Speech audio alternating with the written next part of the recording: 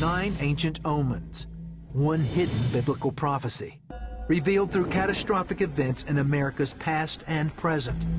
It sounds like a plot for a movie, but in his new book, The Harbinger, Messianic Rabbi Jonathan Cahn says it's a sign of the end times.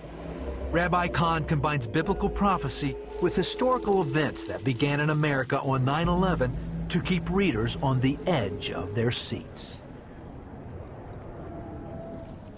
Folks, I was fascinated with this book. It was sent me by the publisher, an advanced copy, Jonathan Cahn. It's called The Harbinger, the Ancient Mystery, and I read it from cover to cover. It's a fascinating book, and it ties the events of 9/11 to the prophecy released by Isaiah in the 9th chapter. And we have the author with us, Jonathan Cahn. He is the rabbi, I believe, of the largest Messianic congregation in America. And Jonathan, I'm glad to have you here. Thank you, bless you. It's a blessing to be here. All right. Now, the harbinger, a harbinger is like a robin is a harbinger of spring. So a harbinger is something that kicks off what's coming later. You found in Isaiah, what drew you to Isaiah 9? How did it happen? Suddenly it exploded in your mind. Here it is. Well, when 9/11 happened, you know, our ministry is nearby. When it happened, I was drawn to Isaiah 9 and 10. I was praying that a particular point in Israel's history that was linking up with this. And at the same time, I found out later that David Wilkerson, at the same time, was led that there's a word for America at the same time, and it was the exact same word, exact same verse. And so later on, I was standing at the corner of Ground Zero, and I noticed an object that drew my attention, that began the unfolding of a mystery that kept unfolding and getting bigger and bigger and really mind-blowing until it got to this, which is an ancient mystery that is behind what is happening in America, what has happened in America, behind 9/11, behind the economic collapse, behind the crash of Wall Street, even that has determined the actions and actual words of American leaders. A mystery that goes back 2,500 years and is a warning of judgment and a call of God, a prophetic call of God. Isaiah 9 was a judgment call. It was a rebuke. Yes. And you pointed out so clearly, the bricks have fallen. Tell us about that. That was a rebuke. Yeah.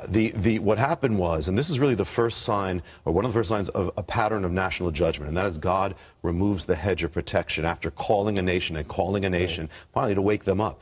Israel had known God, and Israel had turned away from God. So he called them and called them. Finally, he allowed their hedge of protection to be removed. He allowed a strike to come into the land, an enemy to make a strike. It was temporary, it was limited, and it was to call them back. And then there was a grace period when they kind of hung in the balance. But instead of repenting, instead of turning back to God, they made a vow. And the vow in Isaiah 9:10 says, the bricks have fallen, but we will rebuild with quarried stone, hewn stone. The sycamore has been cut down, but we will plant cedars in their place. So they defied God. They said, we're coming back stronger than ever. And so what happened is they set that seals the course of their nation and of judgment. And ultimately, years later, Israel will be destroyed. Well, you know, I said this, that the hedge of protection had been taken down, you know, and people said, well, wasn't that a horrible thing to say? Well, I said, this is the first time we've been struck since the war of 1812.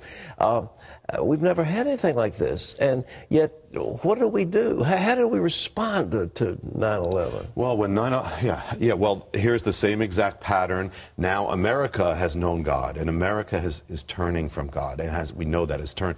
And so God is calling. So finally, he allows the same thing, same pattern. He allows the hedge of protection to be removed, an enemy strike. It's limited, it's contained, it's just a warning, but it's a grace period. And at 9/11, remember, everybody flocked to the churches and said, God bless America, God bless America. But there was no real repentance. There was no real turning and saying, have we done something? No turning.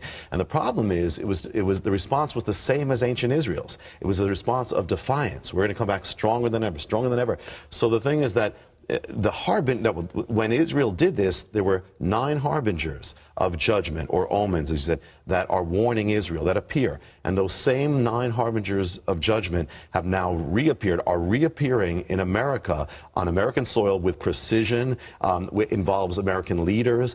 Some are in New York, some happen in Washington. Objects, reenactments, almost ceremonies, and happen precise reenactments. It's chilling when you know, the whole thought I mean, I noticed you played a big thing about, you know, we will rebuild. That's what the Jews said, the Israelis. What is a parallel here in our country? It's exactly what America did. In view of 9/11, it wasn't, again, repentance. It was, we're going to come back stronger than ever, stronger than ever. Leaders start chanting the same words as in ancient Israel. And they said, we're going to rebuild, you know, the Isaiah 9:10 says, we're going to rebuild stronger than before. We're going to come back and we're going to keep going away from God, but we're going to be stronger. That's exactly what happens. They set to rebuild, as Israel did, just as it was, we're going to rebuild the towers. We're going to, but stronger than ever. You know, with no repentance, that's the problem, not the rebuilding. And everything that happened in ancient Israel, specifically, I mean, there's a tree involved in this, there's a stone involved in this. Everything they did that was repeated by America. For instance, it said there is a stone, one of the harbingers is a stone called the Gazit stone, a stone of judgment, and they take a quarried stone and they have to put it on where the bricks had fallen, and it says we will rebuild with quarried stone, and there they vow, and it's a stone representing defiance. It has to happen in America. In America, after 9/11, they take a stone, the same thing that answers to the Hebrew Gazit stone.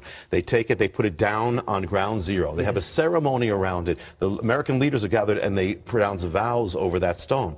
Another harbinger is that of the tree. It's called the shakam tree in Hebrew.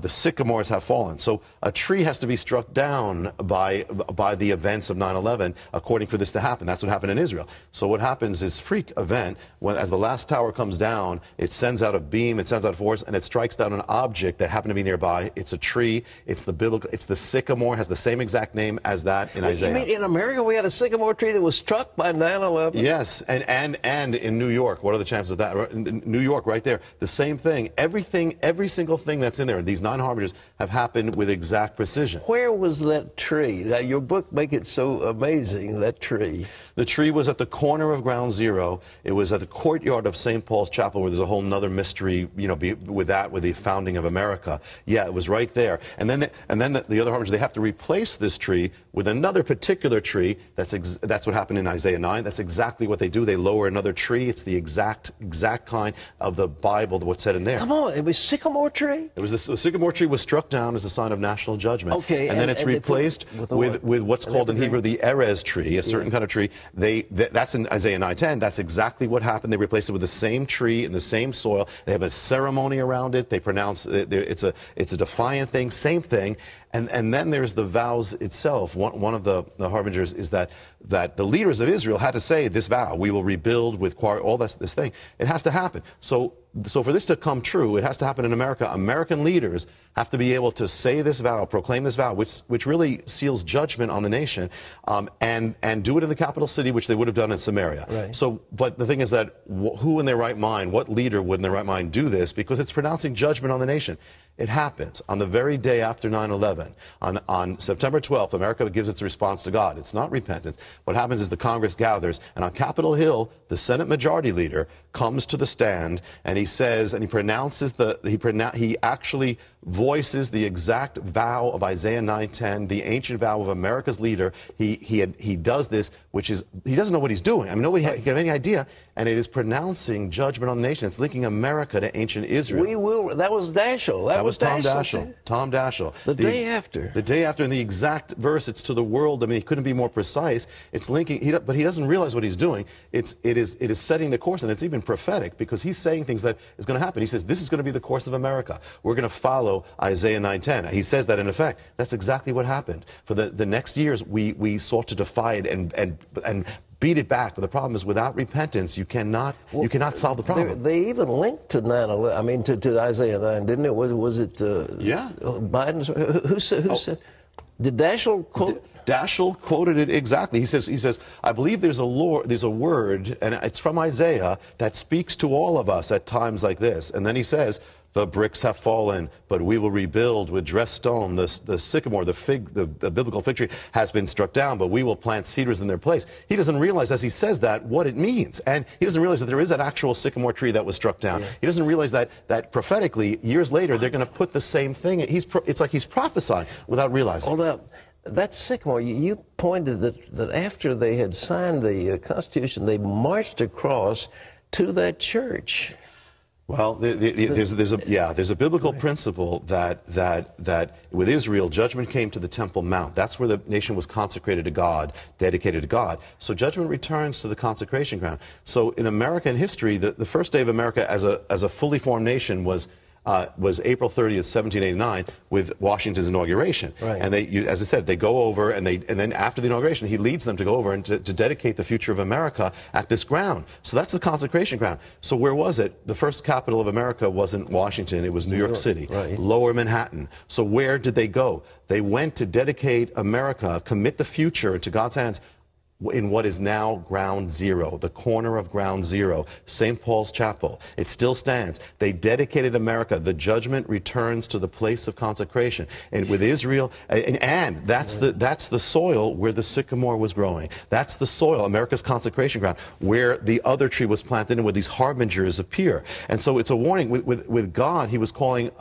Israel back, saying, remember your consecration. Return to me. Return to this ground. It all happened. It all happened. And on 9/11, there was only one place that was protected, or on the perimeter of 9/11. All the buildings were destroyed or charred, or one was protected. It was the ground where America was prayed for, the consecration at St. Paul's Chapel. And on that day, a shockwave went forth from Ground Zero, the place of consecration, yes. And it struck Federal Hall, the place where Washington was sworn in. That's where the government began, and it cracked the foundation on that day of America's foundation. And also on that day, Washington gave a prophetic warning. And in his speech, he said, and I'm paraphrasing, but he says basically, if America ever turns away from God, if a nation turns away from God's ways, God's rules, the favor, the smiles of heaven, or the favor of God are going to be removed from the land. He does it on that day, goes to where Ground Zero is, and then so now it is there where the favor or the protection was lifted up.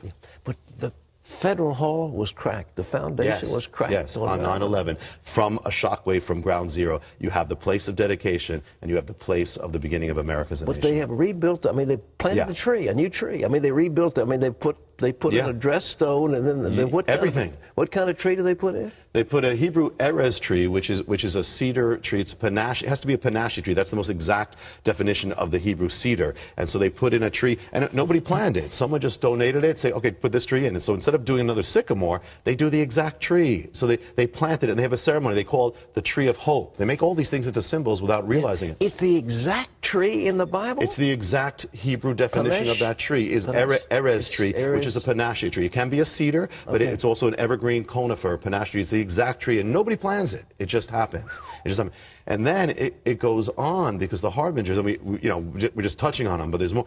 But it goes on to affect everything: the economy, the crash of Wall Street. There's a mystery in American history that the beginning of America's rise to superpower, financial rise, there's a sign that appears at the beginning. It reappears on 9/11.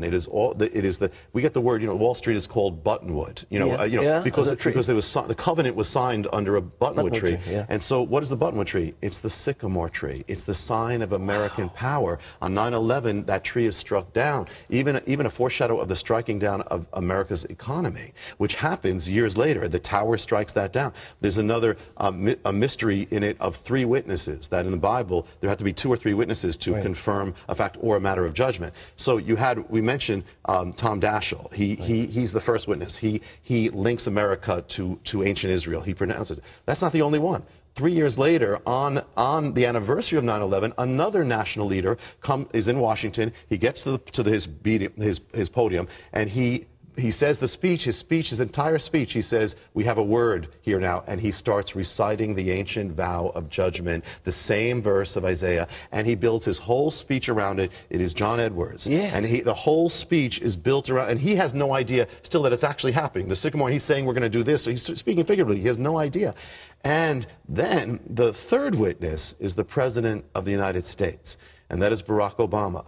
And this is not even 9/11. This is after 9/11. The economic collapse happens, and he gets up to tell the nation, hey, we're going to come back. And he makes the center of his speech, he says, I want every American to know these words, basically, we will rebuild, we will recover. He actually says the exact words that Tom Daschle said from the pulpit. The third wind, in the same place, Capitol Hill. One said it on one wing of Congress, the other says it on the other wing of Congress. Everything. So even the economic collapse, even the very day of it, even the very days were ordained in an ancient mystery in the Bible. It's amazing.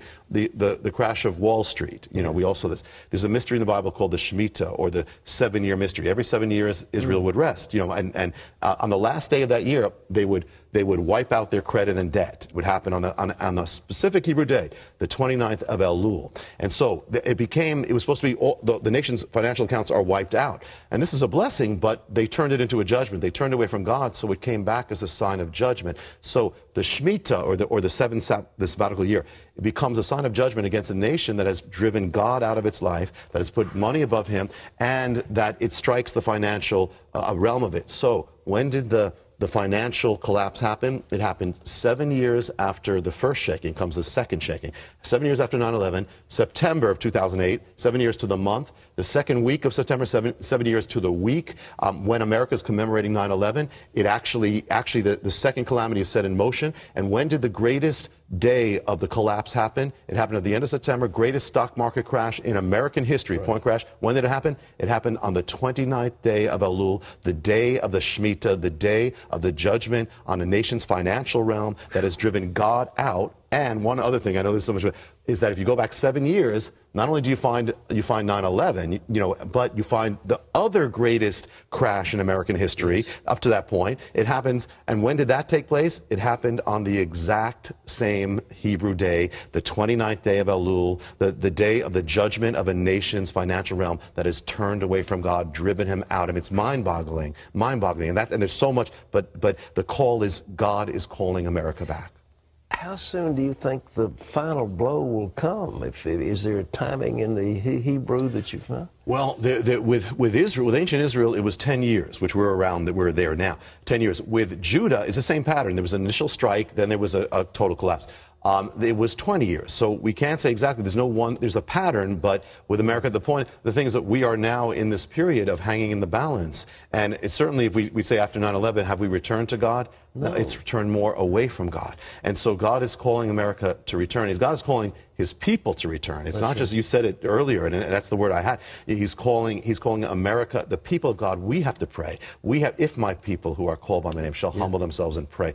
He is calling each of us to consecrate ourselves, to pray for America, and the time is late, and to turn away from whatever we have to turn away from and get back to him. Be light, spread the word. Well, that question. You know, it's an amazing thing that George Bush, as president, said the way to deal with this matter is to go out and everybody shop and spend money. You remember? Yes.